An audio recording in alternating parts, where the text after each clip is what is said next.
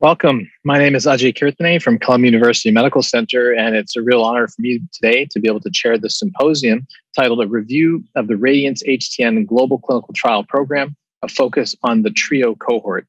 We have three great speakers lined up today. We also have a live chat master, Professor Melvin Lobo, so please remember to chat in this session and he will answer your questions. The three talks are essentially starting off with just a background of Paradise Ultrasound Renal Denervation, history of the field. No one better to present that than Professor Felix Mahfoud. I will then present to you data from the RADIANCE-HTN TRIO trial, which was recently reported at the ACC and published in The Lancet. And then Professor Lobo will take this and interpret it and talk to us about what this trial may mean for the field and who's going to be the right patients for the therapy of renal denervation. I'll then summarize with some key learnings. And with that, let's launch this symposium. It's really an honor to be here at EuroPCR. Hope to see everybody in person, but for now, this will have to suffice. So with that, let's go to Professor Mahfoud. Welcome and hello. It is my great privilege now to discuss with you the Paradise Ultrasound Renal Denervation System, the history of the field, potential benefits of ultrasound, and an overview of the Paradise system. These are my potential conflicts of interest. Well, we're targeting the renal sympathetic nervous system, and they are divided into afferent nerves connecting the kidney with the brain. And on the other way, we see renal efferent nerves connecting the central nervous system with the kidneys. They trigger renin release and thereby RAS activation, sodium retention, and renal blood flow is reduced whenever renal efferent nerves are activated. On the other hand, the afferent nerves contribute to central sympathetic nervous system activity, and of course, the sympathetic nervous system activity can then increase heart rate, increase contractility, and trigger vasoconstriction and vascular hypertrophy. So the renal sympathetic nerves are indeed an attractive target. And as early as 1953, a large case series of patients undergoing open surgical sympathectomy for malignant hypertension was published in JAMA. And this picture here shows Dr. Smithwick, who was on the forefront actually to develop this surgery, where they cut all sympathetic nerves that they thought are renal sympathetic nerves. It was a quite progressive operation that had serious side effects, but nevertheless, they showed that indeed, when you cut the sympathetic nerves, you reduce blood pressure in certain patients and you improve survival by almost 50%.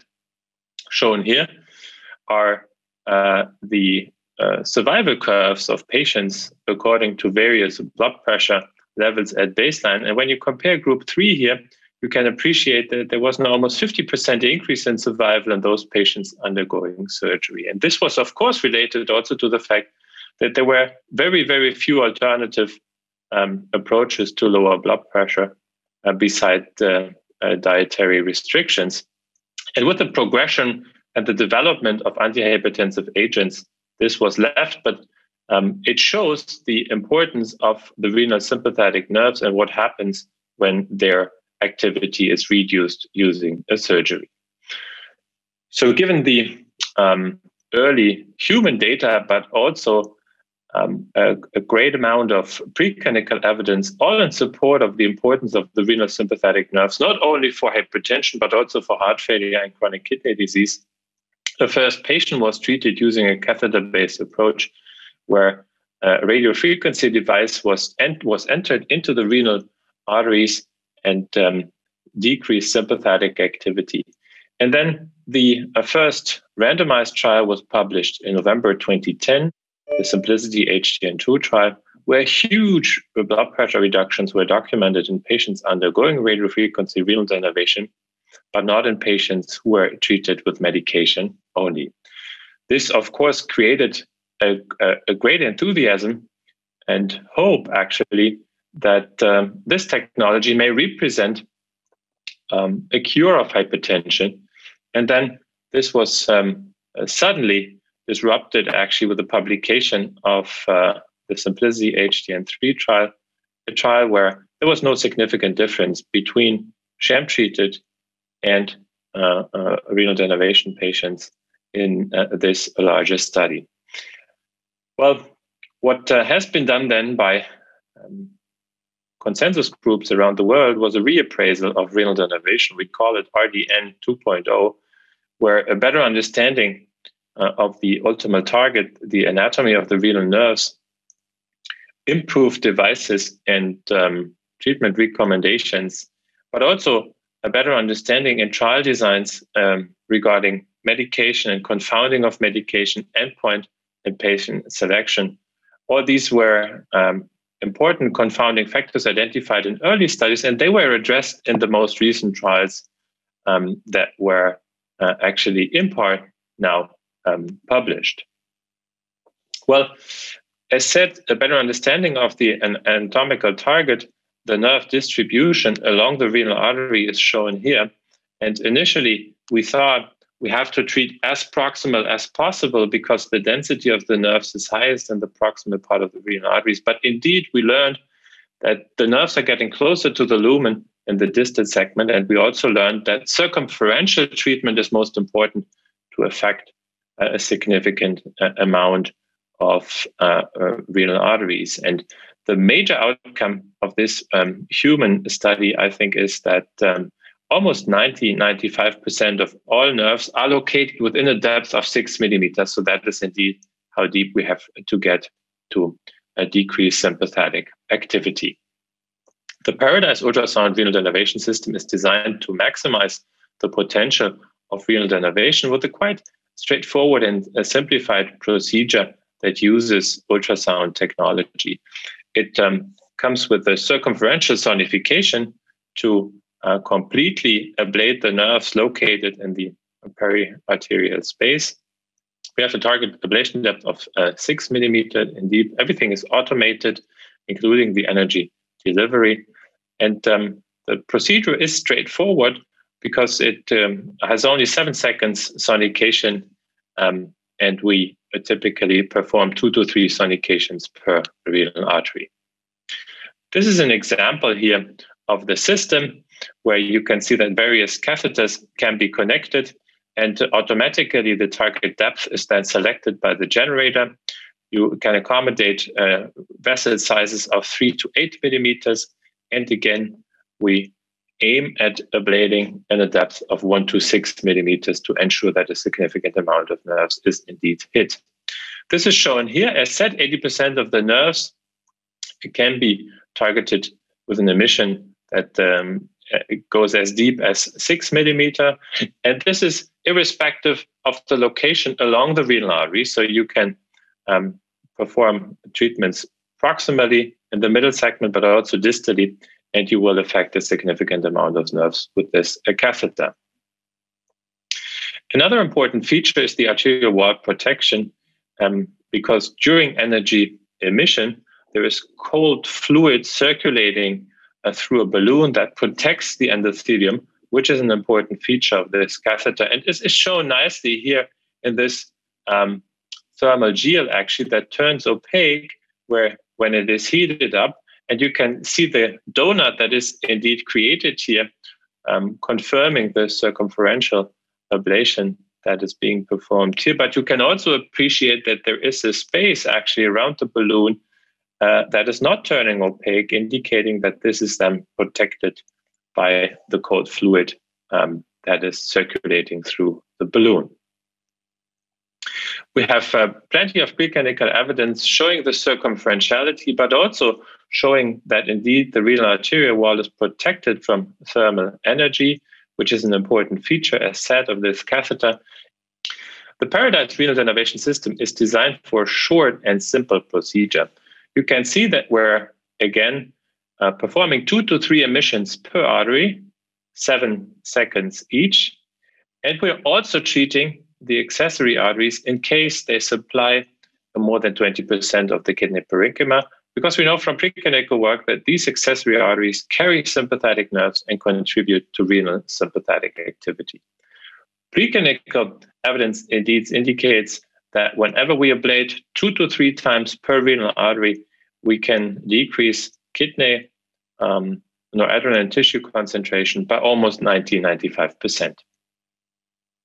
In summary, a better understanding of the ultimate target, the renal sympathetic nerves, new devices, techniques, and technologies, and an improved trial design have led to a couple of positive trials, all indicating that renal denervation indeed can lower blood pressure in patients with uncontrolled hypertension.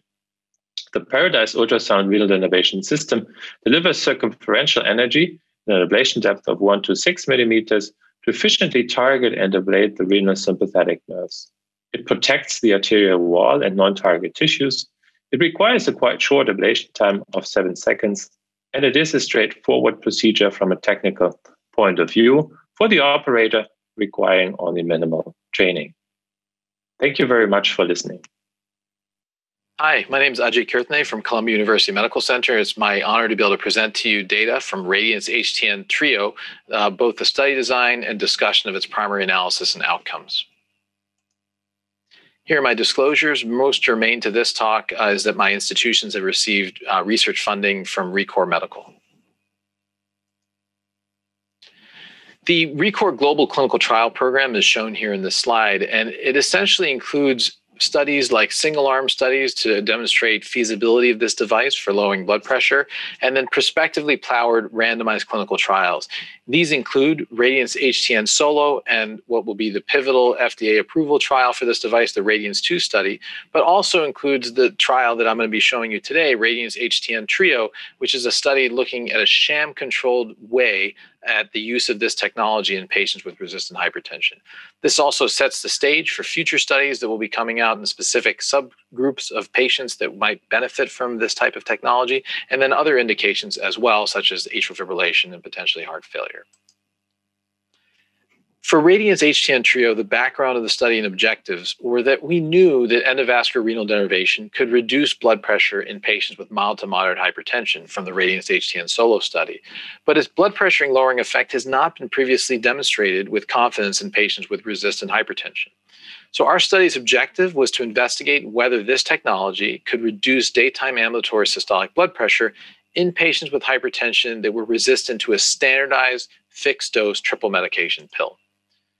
This is the device that was investigated within the study. Percutaneous access is obtained. The device is advanced over a wire into the main renal arteries, and using ultrasonic heating, a ring of ablative energy with a depth of 1 to 6 millimeters is used to interrupt renal nerve traffic. There's a cooling balloon to protect the lumen, and that's very important in terms of safety. And ultimately, 2 to 3 sonications, each lasting only 7 seconds, are delivered to each main renal artery, and you effectively get a circumferential pattern of ablation, shown here in yellow, with this blue cooling to preserve the arterial lumen. Now, RADIANCE-HTN TRIO was a blinded sham-controlled study that was powered to demonstrate a decrease in blood pressure from baseline to 2 months after denervation versus a sham control. In order to get into the study, patients had to have elevated blood pressures despite being on 3 or more medications at the start of the study. After being eligible and confirmed to be so, these patients were started on a single fixed dose combination pill. So they were taken off their home regimen and put on a single pill to standardize therapy throughout the study across both arms. Once their blood pressure was ascertained to be elevated despite being on this single pill, they were then subjected to non-invasive testing to determine whether their anatomy was eligible for renal denervation. And if it was, they came to the catheterization laboratory and underwent denervation versus a sham control. And the entire procedure was blinded with headphones, blinders on, and patients were unaware of their treatment assignment through this follow-up period. At 2 months, the primary endpoint was ascertained, and this was a drop in daytime ambulatory systolic blood pressure. Of note, a few key points are that medication changes were not permitted once patients were on that triple combination pill at a stable dose, except if they needed rescue for very elevated blood pressures. And both the patients and the outpatient assessors were blinded to the treatment assignment in this study. Now, while I'm presenting the primary results at 2 months, we're following these patients through longer-term follow-up out to 5 years after medication titration to also evaluate durability and safety of this approach. Here's the patient flow of the study with a total of almost 1,000 patients enrolled, and ultimately 136 underwent randomization. And the reason for this is important, and that is that when we started patients on the single combination pill, there were many patients whose blood pressures were controlled to the point where they would no longer be eligible for the study. Randomized, and only those that were truly resistant despite the single therapy were ultimately randomized if they had suitable anatomy. In this study, 67 patients were assigned to sham, 69 were assigned to renal denervation. We had complete follow-up of ABPMs at 2 months for all patients in the sham arm, and we had that ABPM data for all but 6 patients in the denervation. But from an analytical perspective, as pre-specified in the protocol, if we were missing ABPMs, we imputed a 0 change in their blood pressure, so no effect of the therapy in the most conservative way in the spirit of intent to treat analyses. As far as the patients' enrollment that came into the study, the mean age was approximately just over 50. Approximately 20% of patients were women, 20% of patients identified as Black, and there were a host of comorbidities that were present to a greater extent than perhaps in other studies because of the nature of this patient population, those with resistant hypertension. So they were patients who had had diabetes, they were patients with a history of heart failure, those who had had prior hospitalizations even for hypertensive crises. Now, when we first screened these patients for eligibility, their blood pressure was quite elevated, 160 systolic, despite being on an average of 4 medications. If one looks at the distribution of the medications seen within the study, they were by and large guideline-directed medications, and in fact, 30% or more patients were on an aldosterone antagonist at baseline as well. These patients were then taken off that regimen that they were on at home and started on a single combination pill. So a single pill containing an ARB, amlodipine, hydrochlorothiazide, as shown here in this slide. In addition, there was a smattering of beta blocker use for prior clinical indications necessary. But what was also unique about this study, in contradistinction to others before it, is that we measured the urine to determine that patients were actually taking this therapy after 4 weeks. And remarkably, almost 80% of patients were adherent to the treatment regimen. Now, some would say that that means 20% were not adherent, and that's exactly true, but this is far better than what we would expect in routine clinical practice, and I think is a testament to the hard work of the investigators and the rigor of the study design. After patients were on this medication, those that successfully underwent randomization still had elevated blood pressures, with blood pressures in the 150s, irrespective of how you measured it, whether it was ABPM, home, or office blood pressure. When they came to the cardiac catheterization laboratory, fully blinded, an angiogram was performed in both arms. The patients who underwent denervation had longer procedures because they ultimately went denervation in addition to the angiogram. But the denervation was successful in 97% of cases. All but 2 cases we had bilateral denervations with over 2 ablations on each side. The admission times themselves were relatively short, in fact, less than a minute, but the procedure times were longer because of the need to cannulate the renal arteries and advance the catheters into their adequate position.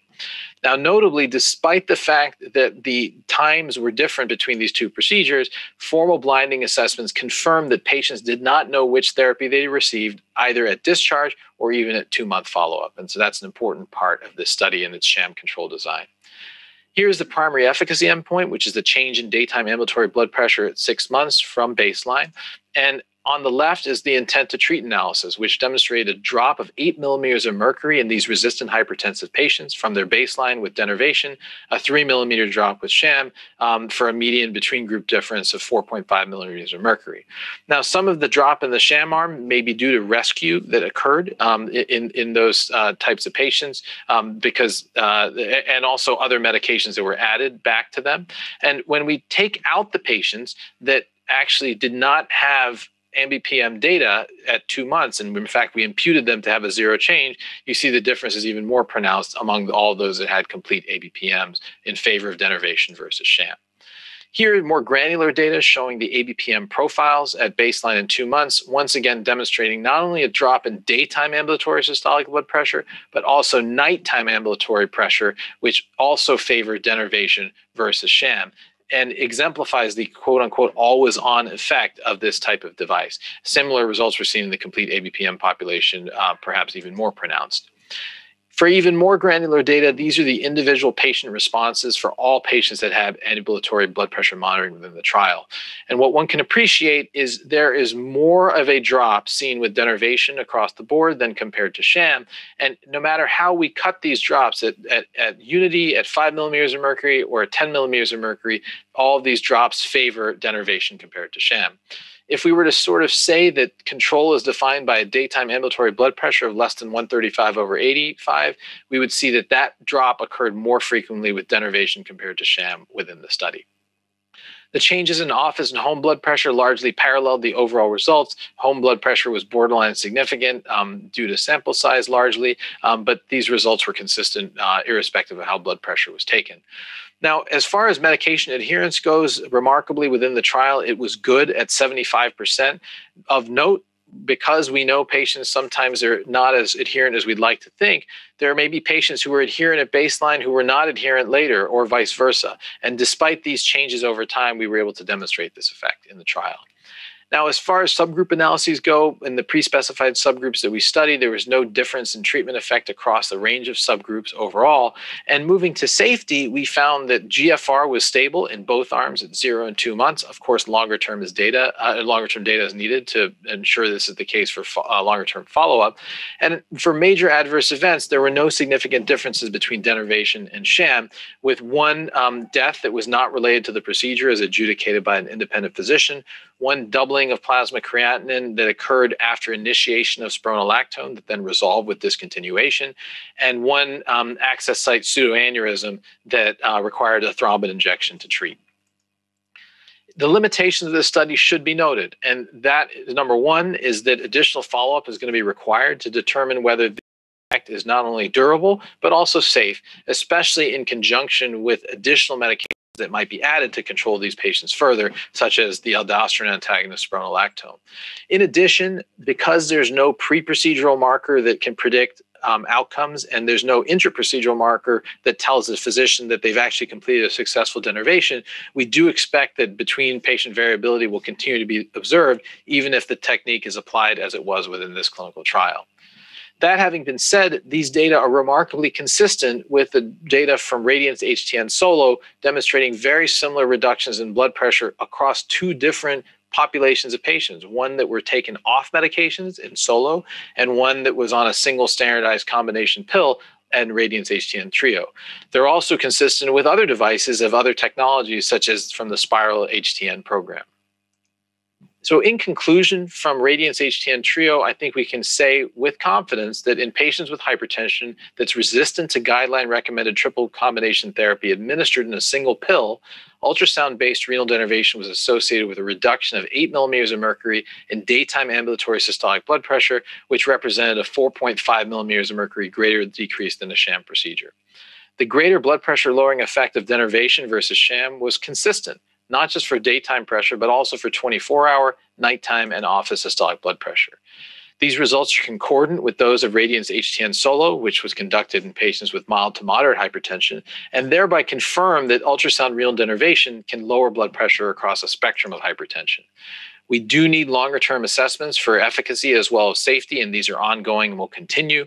And finally, I do want to thank all of the RADIANCE-HTN TRIO study centers. This was not an easy trial to enroll in, not only because of the types of patients involved, the sham control, the COVID-19 pandemic, all of these things that contributed to make it challenging, and yet to be able to get this over the finish line on behalf of Michelle Azizi, who's been a mentor to me and ultimately really helped design the study along with Laura Mori, and is the first author of the Lancet publication.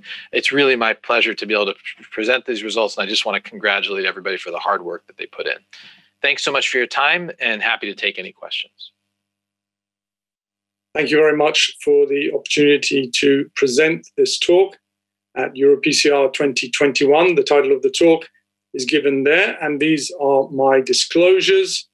We are considering the TRIO data set and what it means for the field, who is the right patient for this therapy.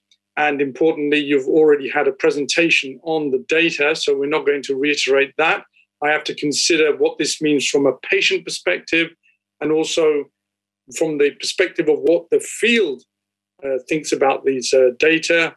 This refers to referrers and people that pay for the technology, ultimately healthcare commissioners, and people that will be the ones that request patients to have it, the hypertension specialists as well. And importantly, another question is, who is the right patient for this therapy? And my belief here is that one has to consider the evidence. And the evidence is shown in the following two slides. First of all, RADIANCE-HTN TRIO has shown that renal denervation with ultrasound is effective in a population with resistant hypertension treated with a single pill combination formulation with 3 active ingredients, with a blood pressure reduction compared to placebo that you see on the left-hand side of the slide, and importantly in the right-hand side of the slide with a per protocol population, what we can see is that blood pressure reduction during the daytime hits almost 10 millimeters of mercury ambulatory systolic blood pressure change. That's a very substantial reduction, in my opinion, and very promising for the field. Now, taking the totality of data that we have with, on the left, ultrasound-based renal denervation, on the right, radiofrequency renal denervation with the spiral catheter, we now have 2 separate or even 3 separate populations in whom renal denervation is proven to work. We have an unmedicated patient population on the left-hand side here and here, in whom both RADIANCE and spiral studies have shown blood pressure reduction. And importantly, with RADIANCE Solo, we see extended blood pressure reduction out to 12 months. That's been published, along with very encouraging safety data. We have a resistant hypertensive population in whom the therapy has worked, proven in the RADIANCE-HTN TRIO study. And we have a patient population with uncontrolled hypertension in whom the spiral HTN on-med study showed a substantial blood pressure reduction following renal denervation. So this really opens up the right kind of patient for renal denervation as being either non-medicated or having resistant or uncontrolled hypertension in a setting where other approaches are perhaps either non-desirable or have not worked. Now, what is the patient's perspective on all of this? Very important, because what we've come to realize is that patients aren't quite as honest with us about their adherence to antihypertensive medication as we would like to believe. The truth is that there is a very, very big issue around the world with covert non-adherence to antihypertensive medication. That means that patients don't declare that they're not taking their medication, but we find out about it because when we do studies such as measuring urine drug metabolites or active ingredients, we're seeing that there aren't active drugs in the urine, even though the patients claim to be taking the drugs. And this is very clearly an issue that increases as we increase the number of antihypertensive pills. So increasing medication burden seems to beget increasing non-adherence. And this will be a cause of failure to achieve hypertension control, which leads to cardiovascular morbidity and mortality. A very important but not as prevalent issue is of overt non-adherence, where the patients tell us that they can't take their antihypertensive medication either because they don't want to or because they're having significant side effects. And these side effects are important in day-to-day life, for instance, erectile dysfunction, hair loss, leg swelling. These are things that patients will use as an excuse to stop taking the medication, and then the physician has the challenge to find an alternative. What is really clear now is that there are no proven measures to improve adherence in either 2 of these groups in the long term that result in long-term blood pressure reduction. There are a number of different ways of addressing non-adherence, a lot of them around monitoring of medications usage, and then some of them around specific interventions to increase adherence. But at the present time, we only have short-term data to show modest improvement in BP control with these approaches, and no sustained long-term data is available. It is quite possible that the use of single pill combination formulations will improve non-adherence in the long term. There are issues here, however, with regards to cost and who will pay for these therapies and their availability in different geographies. And even on that note, on this next slide, a very important set of studies is demonstrated here with one group of patients represented by the red line showing nearly 5,000 patients in 21 studies in which once daily antihypertensive drugs were assessed in phase 4, and patients were surveilled using continuous electric monitoring. And in another set of studies here in more than 100,000 patients in which real-life adherence was monitored by using prescription refill records. And what's very important here is that both sets of studies indicate a very substantial reduction in the proportion of patients taking their antihypertensive medication according to these methods of monitoring by 1 year of use. There is no real difference between patients in clinical trial settings or patients in real life settings, indicating that all of our assumptions about patient adherence have to be taken with a great pinch of salt. And really, non-persistence is going to be a major reason for failure to maintain hypertension control to target in the population. Now, patient preference is also expressed, other than the fact that they don't take their medications, with the use of studies such as this from Roland Schmieder and colleagues, indicating that whether or not you have severe hypertension, modest hypertension, or borderline hypertension, there is increasing interest from patients in the concept of using a non-drug approach to treat blood pressure. So this is attitudes to renal denervation in the population when considering most recent systolic blood pressure on the top part of the slide.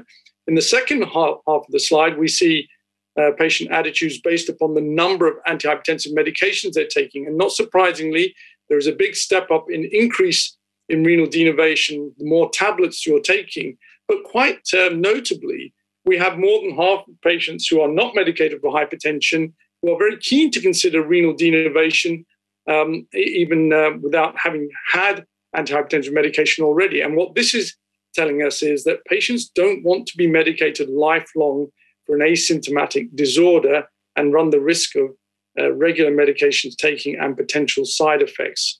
This is a very important finding. Now, when one considers the larger field of hypertension specialists and commissioners, what are the attitudes amongst those? Well, we have guidance from the European Society of Hypertension and European Society of Cardiology from 2018, shown in this panel here, considering the data prior to the release of the TRIO, SOLO, and SPIRAL studies, in which the class of recommendation for renal denervation was actively negative, not to use, and the level of evidence that was considered was only grade B. Subsequently, guidance from both the UK and the Europe has considered the more recent trial data sets with SPIRAL and RADIANCE programs. And we felt in the UK 2019 consensus statement that there was still further evaluation of the therapy warranted, given that we only had very short-term data at that point, and that renal denervation would not be offered as a standard of care to patients outside of the context of clinical trials.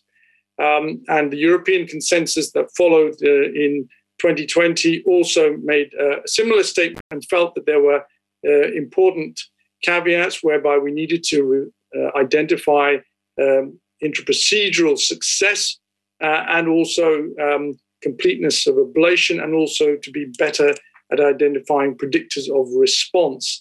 Now, this all antedates the current time. In the current time, we have an emerging perspective led by colleagues from both Asia and Europe, in which the approach to renal denervation clearly seems to be opening up. And we have a significant relaxing in the standards, in the sense that there seem to be more patients that could be considered for renal denervation, particularly in this Asian statement, which likes to entertain a phenotype of sympathetic hyperactivity as being most suited to renal denervation, which makes a lot of sense. They've advocated patients with resistant hypertension and patients with these sympathetic phenotypes of morning hypertension, nocturnal hypertension, and sleep apnea syndrome, as well as recognizing that BP variability syndromes and orthostatic hypertension are sympathetically driven and may respond to renal denervation. This therefore opens up the field quite wide. And in addition to this, they've considered patients who might have uncontrolled hypertension with high levels of cardiovascular risk. Now, what's important about this statement is there seems to be a relaxation of attitudes towards renal denervation and more, sympathy towards the fact that renal denervation should be offered to patients in routine clinical care, but there's no mention of how this may be paid for. When one considers the perspective from Italy, a slightly more holistic approach is mandated here, whereby shared care decision-making crops in when patients have been assessed in a renal denervation specialist center. And I think that this is definitely the way forward, allowing for a multidisciplinary type approach to renal denervation that involves a patient.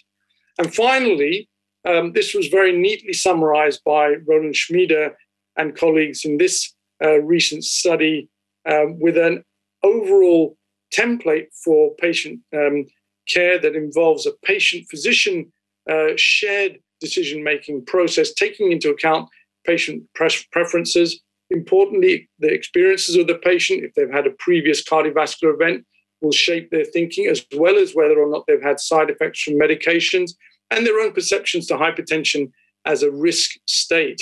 When this is combined with the physician's assessment of the case, particularly for patients who seem to be at higher risk with higher levels of blood pressure, taking more medications to which they're likely to be non-adherent, we then have a powerful tool for coming towards a shared decision. Importantly, the physician's recommendation is the single most important factor influencing the patient.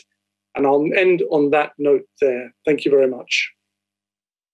Well, I think we had three excellent talks in terms of talking about briefly about the science behind renal denervation and specifically the Paradise technology, differentiating the technology as a circumferential ablation. We then heard data from the RADIANCE-HTN TRIO study. We didn't talk about the RADIANCE-HTN SOLO study, which had already been presented, demonstrating a reduction in blood pressure with denervation compared to sham in an off-med population of patients with mild to moderate hypertension. Now, with the SOLO and TRIO data together, we really see that there is a benefit to this technology across the range and spectrum of hypertensive patients. We then spoke about the clinical applicability of this, and in the real world with someone like Professor Lobo, who takes care of these patients routinely, what the potential benefit of a denervation procedure could be. We do know that we need to identify longer-term safety data and efficacy data to be certain that these benefits can be actually realized, but those data are being collected and we'll sort those things out as time goes on. That having been said, uncontrolled hypertension is a major public health problem. And despite all of our best efforts with lifestyle modification, medications, and otherwise, there are patients who still remain uncontrolled. And for these types of patients, where those who don't want to take medicines or have side effects from them, or frankly take them but still have uncontrolled blood pressure, denervation may be a great option. So with these three talks, I think hopefully in 2021 can understand where the role of this technology is. This is not over. We have more trials to do, more ongoing studies, more future studies, and then ultimately approvals of these technologies to then be able to bring them into your hands in the clinic. But for the time being, it's just been an honor to be here today. We miss seeing everybody. One of the best times of the year is Paris in the spring. We look forward to coming back hopefully next year. But thank you for listening in the interim. And on behalf of Professors Mahfoud, Lobo, and myself, as well as the sponsor, Recor Medical, and the PCR team, thanks so much. I'll be signing off now.